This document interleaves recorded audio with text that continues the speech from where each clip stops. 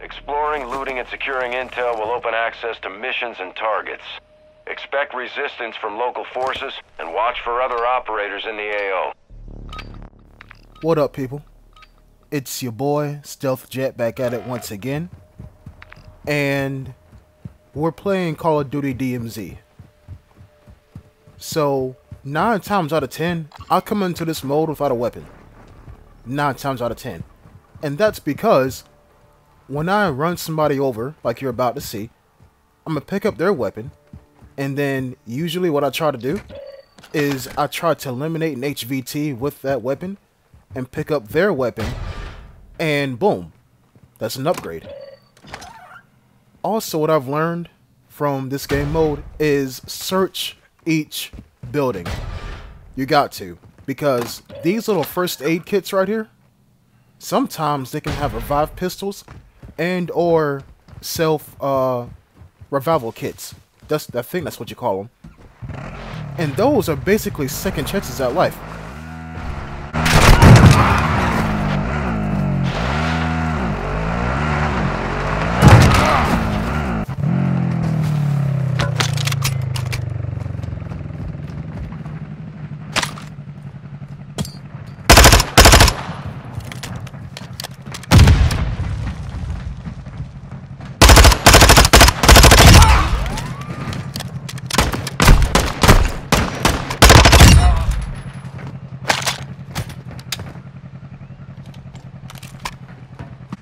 So, I know I was awkwardly holding an RPG in my hand just now.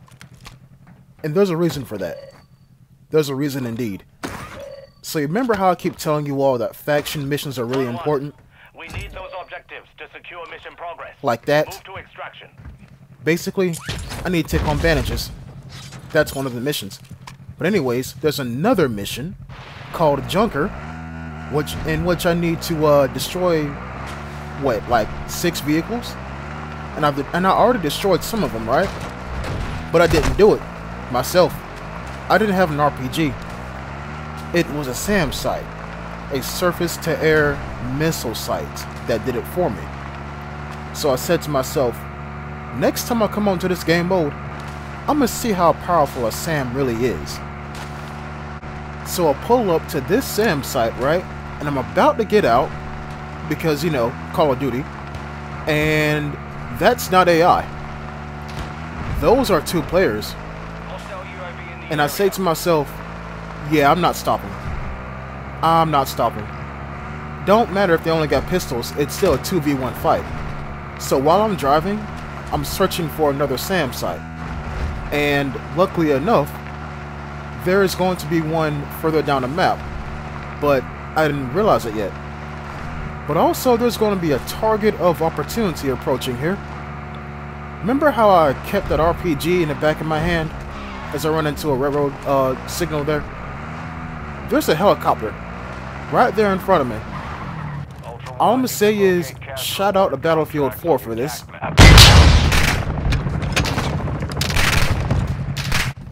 I didn't hit the helicopter. I hit a person. When I say person, I mean AI. 1-1. Exfil with those objectives to secure faction mission progress.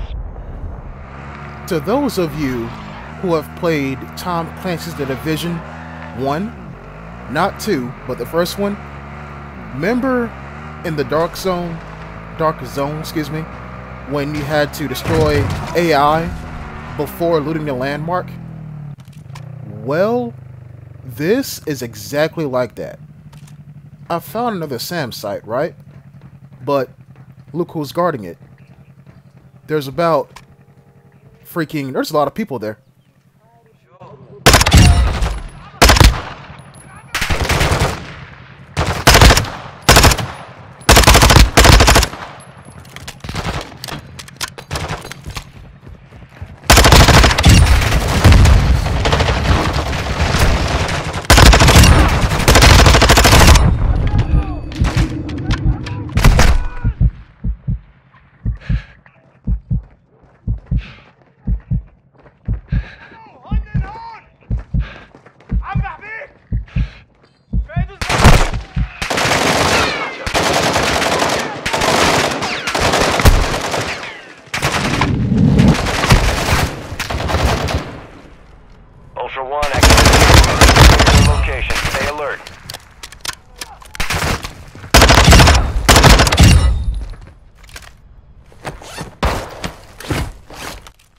difference between this game and the Division 1 is you don't have no skills.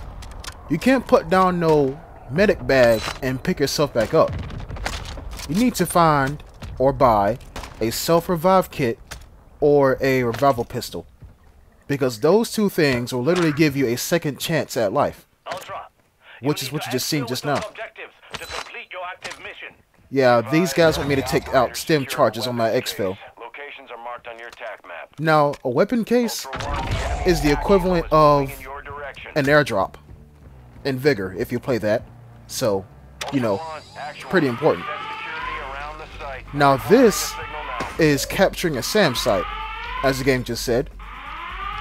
Enemy players know where you're at because you know this loud ass sound, and it appears on their map. So, you're not in the clear. You're not. You gotta sit here and guard the damn thing.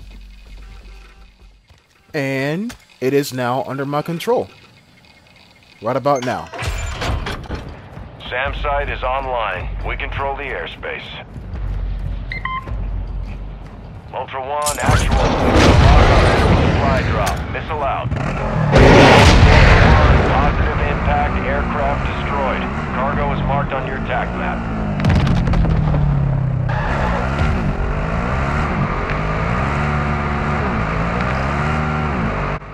So, that SAM site is still underneath my control. And the entire reason as to why I did that is because I think getting supply drops is how you get better weapons. I think. Correct me if I'm wrong on that. I'm open to criticism. And this caught me by surprise.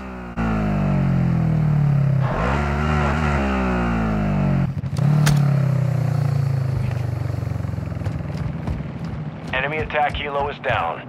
Scavenge the crash site for any supplies. That helo was carrying a boss, and my SAM site shot down the helo. And the game said, well, the boss went down because you shot down a helicopter with your SAM. You get credit for that. So I'm looking through this airdrop right now, and I'm like, okay, M16, and apparently kill streaks as well. So I'm going to take all that. So, where is the boss at? Right about here. So, let's get ourselves a gas can, because we need it for the mission, and see what that airdrop has to offer.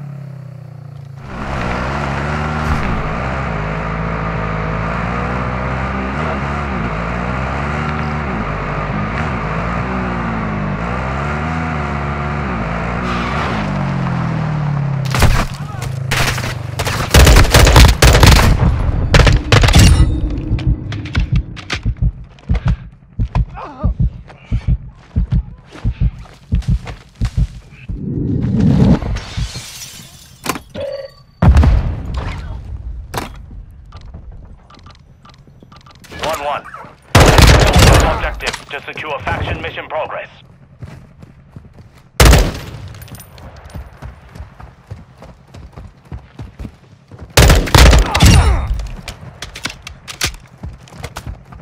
I'm telling you, AI in this game, they're everywhere. Ultra One, we lost control of the SAM site. Close air is unavailable in your grid. And that's fine, because this is apparently the airdrop of all airdrops. What's in it, you may ask? Well, this very expensive classified document and a golden skull that's worth 12 grand.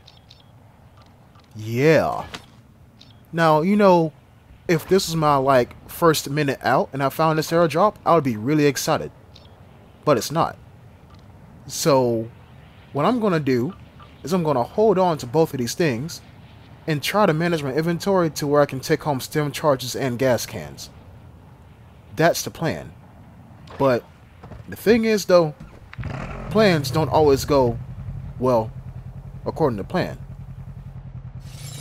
Especially when you ruin your own plan because you get greedy and want a better weapon. Enemy operators extracted a weapons case. Ultra One, we have PID on the wanted Los Alamos smuggler Romero. Marking his location on your attack maps. You have execute authority.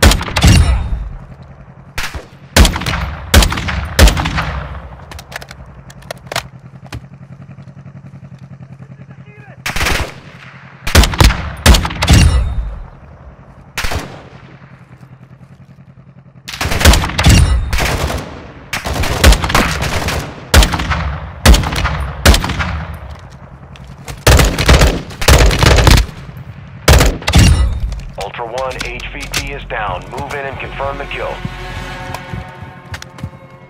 ID confirmed on Romero. Transferring payment now.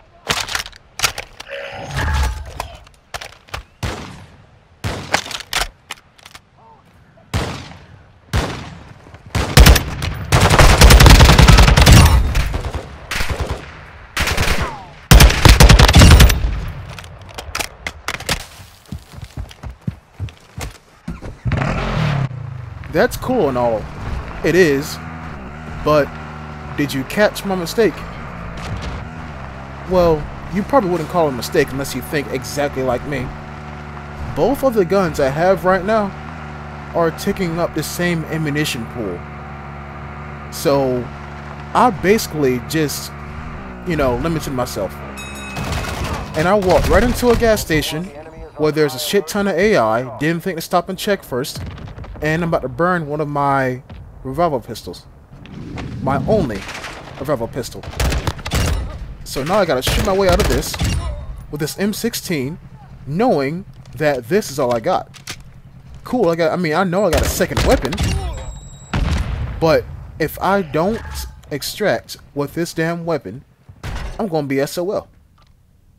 So, gas can, faction mission. We need those objectives to secure mission progress. Cool. Move to extraction. And luckily for me, I found a self-revival kit.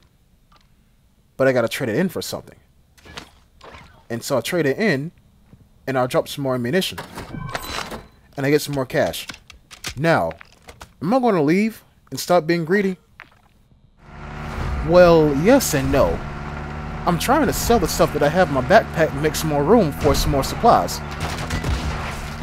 But that sell station was surrounded by AI. So now I believe I'm going to make a run for this here exfil and get the hell out of here. So I've been around the block a few times and I know a red flag when I spot one. That white SUV, that's not an AI controlled car. And how it's facing, it looked like somebody was driving, then got out, and left the truck right there. So that's how I'm circling around right now, because I'm like, is somebody still here? Are they? Now, new topic, right? And this is hella important, because I learned this the hard way. Twice. Do not wait for radiation to expand. Exfil before radiation hits. Why is that important? Well, whenever radiation starts expanding, there's only one exfiltration site on the entire map. All the squads go there to try to leave. Get out before radiation spreads. Exactly. Get the hell out of the map before that timer on the left-hand side of your screen beneath your map goes to 0. Because once it does, the other 2 extraction points disappear from the map. And you only got one, and you're guaranteed to meet somebody there. Guaranteed.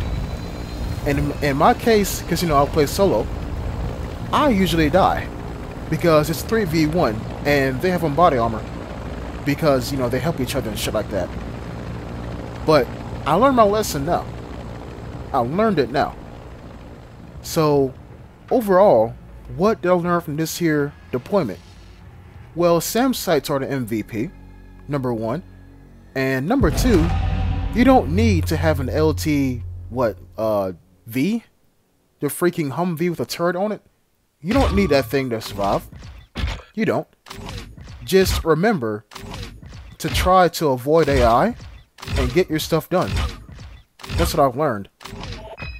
And also, third thing, don't drive far. You seen I got lit up on that quad bike by AI. Imagine what a player can do to me. Imagine. So take a car or a vehicle, but only take it for short trips, and then leg it afterwards. Because I think the AI is coded to hear things. And whenever they hear your loud ass on a vehicle, they'll light you up. They'll let you up indeed. So, I'm going to speak on these weapons real quick, and possibly elaborate more in a future video. But you see how I'm getting all these experience points on these weapons? Wouldn't it be nice if I can use them? Well, technically I can. Technically. Just gotta get through these calling cards. And it's I don't know what this token is. I don't know what this does at all. I'm assuming it's a season pass token. So, you see this M16 in my hand, right? This is the same M16 that I just got from the field. And I want to put it away. So, how do I do that? Weapons and unequip. If you don't do this, you're going to take out the exact same weapon that you did, or the exact same weapon you just came back with. And you don't want to do that. Because once you unequip it, guess what? It goes into your contraband. And though these weapons down here, they're contraband. As in, you can equip them if you want to, but if you die with them, they're gone forever. And check this out. My insured slot is on cooldown. Well, how do I reduce the cooldown? You bring home cash and valuables. That reduces the cooldown. So there's that. Now, as far as modding the guns that you have down here, you can do that. But I'm going to show you that in a later video. I don't want to, overload your brain right now. But just know, the weapons you bring back home, make sure you unequip them and keep them in a contraband slot. Because on your next encounter or next deployment, if you want to use a weapon that you bought home from like 3 deployments ago, you can. Stay tuned.